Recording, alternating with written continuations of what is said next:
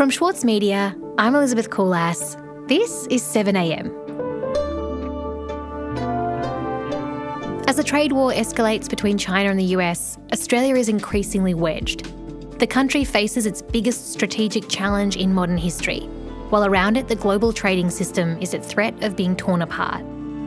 Mike Seccombe on how the US became the radical actor in this story.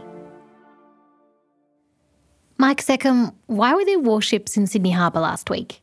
The warships last Monday, 3 Chinese warships, including a People's Liberation Army frigate, arrived unannounced in Sydney Harbour. Mike Seccombe is the Saturday paper's national correspondent. The government said they knew they were coming, but no one else knew they were coming. The media hadn't been told. Scott Morrison's response when this was pointed out was to say that we've known about that for some time. This was a program of a reciprocal visit. They were returning from counter-drug trafficking operations in the Middle East. And people shouldn't, quote, over-analyse it. So it may have been a surprise to others, but it certainly wasn't a surprise to the government. Nonetheless, a lot of analysis took place. Of course, what did people think? A number of defence analysts thought it was a little bit strange that these ships that had been on counter-smuggling operations in the Gulf of Oman chose to come to Sydney. They pointed out that Sydney was not actually on the direct route home to China. And it was interpreted by a number of defence analysts as being something of a statement on the behalf of China, that they were a force in the region and they were showing it. Mike, in your reporting you spoke to Hugh White. What is it that he told you? Hugh White is a professor of strategic studies at the Australian National University. Before that, he was an advisor to the Hawke government. He was a senior official in Department of Defence. He was saying that this visit was an indication of just how the tectonic plates, as he put it, are shifting under Australia's feet in our relations with China and our relations with the United States and the relations between those two countries themselves. The thing that he impressed upon me was the pace, I guess, at which things were changing. Back in 2016, America had not yet declared China to be a strategic rival. Everyone was still talking about China as a responsible stakeholder. And we hadn't had all the fuss that we had about China's alleged malign influence on Australia's political processes, or nearly the level of concern about China's growing influence in the Pacific. So a lot has changed very quickly, I guess, was the burden of what White had to say. And when you put it in those terms, that basically since 2016, all of these significant factors have shifted, so much has happened, we kind of forget that we didn't have a Donald Trump, that we didn't have a trade war, that we didn't have this kind of strategic rivalry. It's a complex issue, but White says essentially you can sum this up in 2 sentences. We want to avoid offending China, we want to avoid offending the United States. And doing both those things at the same time is getting harder and harder. And if we look at America in particular, what's happening on their side at the moment? What's interesting here is that it's the US that appears to be the radical actor in this story. Since Trump's election, we've had an escalating trade war with China. Restrictive trade tariffs, or the threat of them, seems to have become the Trump administration's foreign policy instrument of choice. So although the Chinese tariff war is the big one at the moment, America has indicated an intention or a willingness to use them more widely, and that's a real concern. And where does the World Trade Organization come into this? Well, the Trump administration appears to have effectively declared war on the WTO. Trump seems to be of the belief that the trade organisation is not working on behalf of American interests, and therefore they are undermining the WTO. The appellate body of the World Trade Organization is supposed to have 7 judges on it to arbitrate disputes. It's currently down to 3, and 2 of those will finish their terms in December. And the US is vetoing appointments by other countries to fill those vacancies, and looks like it will continue to do so, which could mean that the appeals body of the World Trade Organization effectively ceases to operate. If that dispute settlement mechanism is destroyed, which it could be by December, it presents a very real threat to the whole economic and political security of our region. What is it that the United States wants out of this? Why are they withholding the appointment of judges to the WTO? This is a mystery to everyone. It appears that the US is much more keen on doing one-off deals with countries rather than abiding by the established international norms. And what does it mean in practice if the United States, which has been foundational to the very creation of the World Trade Organization as we know it, what does it mean if they're withholding their participation in this way? Well, what it presents is a threat to the international rules-based order for trade, which ultimately could have the effect of limiting trade, particularly if the United States starts using its powers to establish bilateral arrangements that are adverse to other people. In some of its trade negotiations with countries like Japan, and they tried it in NAFTA as well, they've attempted to insert what they call poison pills into the agreement, such that if those countries negotiate with China, that could cause the whole deal to fall over. So the US is trying to play by its own rules to its own advantage. And at the moment, the US is essentially threatening to tear down the entire trading system unless it gets its way. We'll be right back.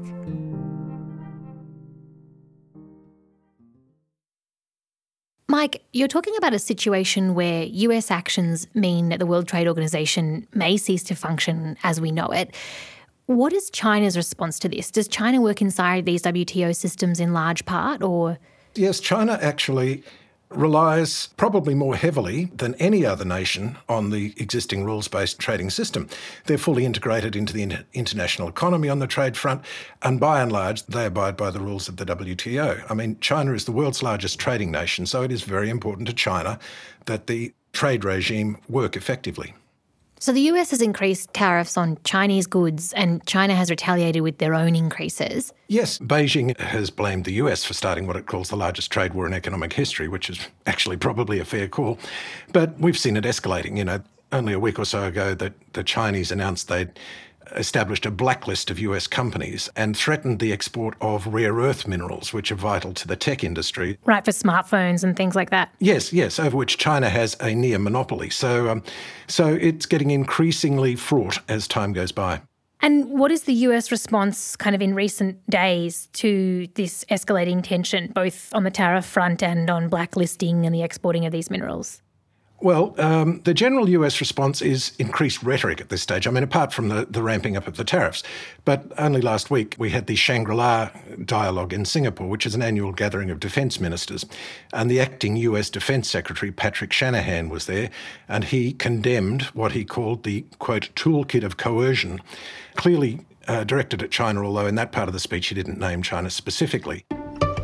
No one nation can or should dominate the Indo-Pacific. Perhaps the greatest long-term threat to the vital interests of the states across the region comes from actors who seek to undermine rather than uphold the rules-based international order.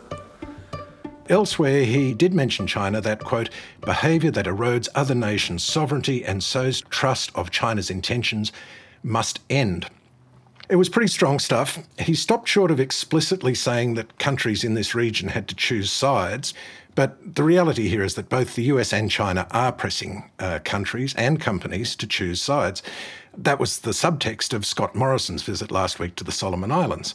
He went and offered $250 million over 10 years in grant funding for infrastructure, including the help of a new Prime Minister's office, and he offered an assurance of, quote, deeper cooperation, unquote, on defence and security.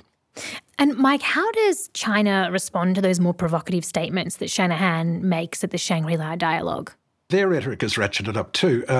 The Chinese Defence Minister, Wei Fenghe, spoke at the forum about the trade war, and the quote from him was, if they want to talk, we will keep our doors open. If they want to fight, we will fight to the end. Now, presumably he was talking about an economic fight, not a military fight, but nonetheless, it bodes very ill for the international trading system.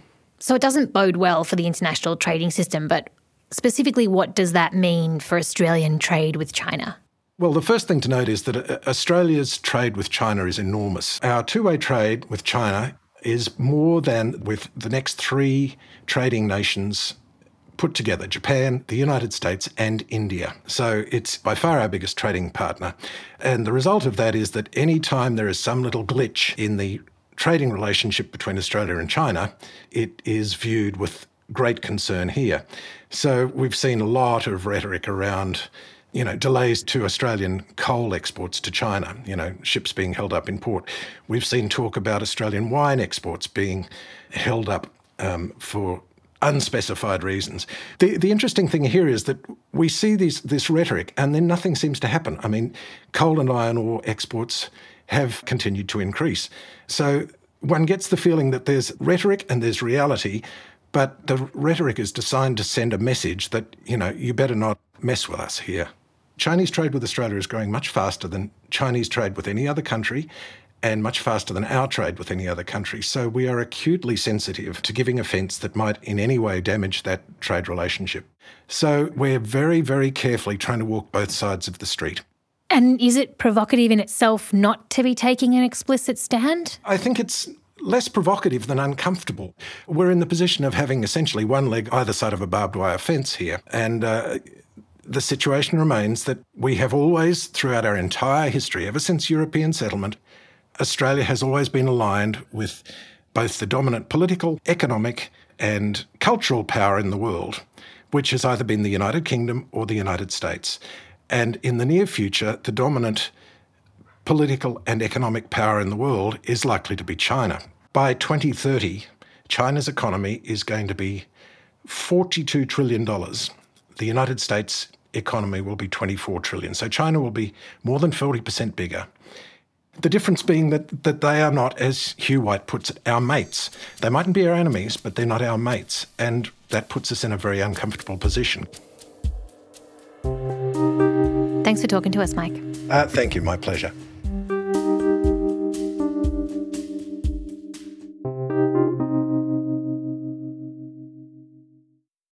In Evie Wyld's new book, The Echoes, one of the narrators speaks from beyond the grave. And even though Evie herself doesn't believe in ghosts, she does have some other theories. I believe babies are haunted. Oh, babies are deeply haunted. Absolutely. Little fleshy haunted houses. Yeah, absolutely. I'm Michael Williams, and on this week's Read This, I chat with Evie Wyld about her latest novel, The Echoes. Listen wherever you get your podcasts. Elsewhere in the news,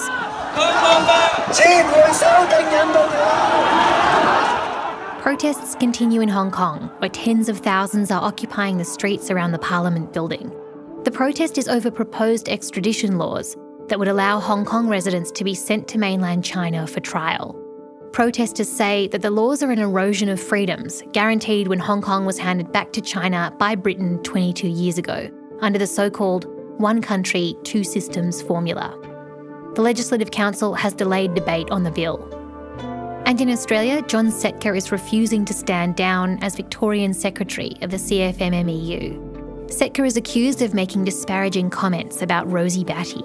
He is also facing prosecution for harassing a woman. He says the comments were taken out of context and there is no reason for him to resign. His membership of the Labor Party was suspended on Tuesday. This is 7am. I'm Elizabeth Coulas. See you Friday.